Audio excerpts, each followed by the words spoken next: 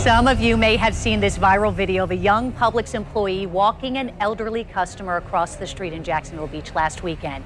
It has been viewed at last check more than 52,000 times, with comments thanking this young man for his kindness to this elderly woman.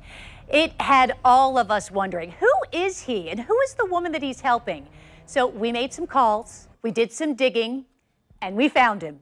This is Vance Panfodder. Good morning. Thank you for being here. All right, you've got to give us, please, the backstory to this. How did you come to encounter this woman? Initially, when we first talked, I thought that maybe she was a regular customer at the Publix, and you have seen her there occasionally. Yes, ma'am.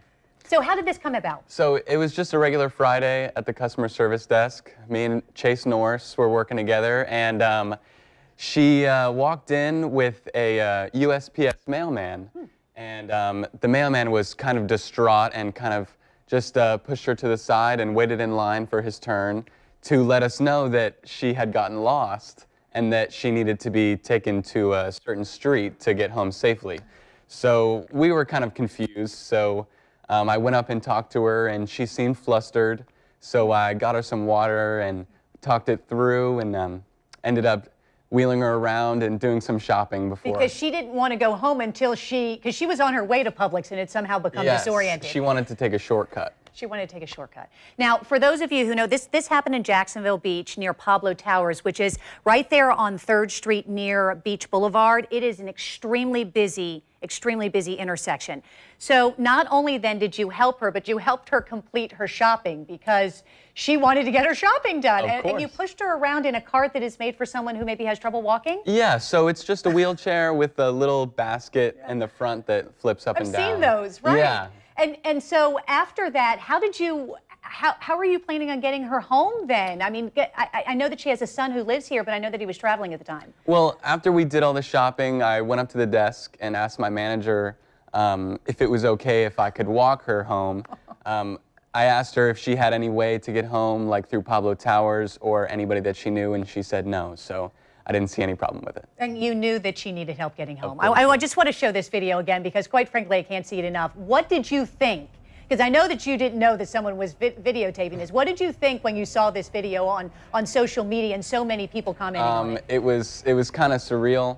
At the same time, it felt like I don't know, like something I never thought that would ever happen. You know, like. And what kind of feedback have you received? I know that one of the comments was from your teacher, your previous teacher at Fletcher High School, who said, you know, that's Vance. He's such a great young man. Yeah, just lots of positive feedback from those people, and also from my associates at Publix being very nice, and you know, it's just a fun time, I guess. You seem very humble to me, Vance. I have to tell you. Okay, so I want to give our viewers a little bit of background because I ended up finding Eleanor Katz is the woman that you saw there. She's 90 years old. I found her son, Tommy. He says that she really is not supposed to go anywhere by herself, but she has a cat. And if she runs out of food, she gets antsy. And that is why she went to the grocery store, because he was traveling at the time and was not there when she called to take her to Publix to get some cat food for her beloved cat. He, though, Tommy, sent us a message that he wanted for us, Vance, to deliver to you. And this is it. To Pablo Tower across the street. And I owe you a lot of gratitude, Vance, and thank you again for being so helpful and taking care of my mom in this time of need. And thank you. He is so sweet, and I have to tell you, we also invited Eleanor to come on here because I'm sure she would love to speak with you. She's under the weather, has an infection right now. She's going to be okay, but she wasn't able to join us. So I also want to share, if we can, if you don't mind, your mom is here with you. And I asked her if she wanted to come on, but she's a little camera shy. And she said that this is the type of fine young man you are. What do you attribute your just kindness to? Is it your upbringing? Is it the people that you've surrounded yourself with in these last 18 years of your life? Well, I've always hung on to treat people the way that you would want to be treated. So working at Publix, always working with a smile. I would want to come in anywhere and see someone smiling at me, and if I needed a way to get home and didn't know where I was, then I would want someone to do what I did and help me home. Well, you are an example and should be an example to everyone raising children right now. I'll tell you that. I want to bring in Dwayne Stevens, who's with Publix, by the way. Dwayne, good morning. Thank you for being here. You and I have been back and forth on the phone for the last couple of days trying to get this young man in here. Dwayne, what is it like having an employee like this? I mean, what did you think when you saw the video? Well, I was astounded like a lot of folks were, but I tell you, we're just very, very proud of Vance, you know, having that servant heart.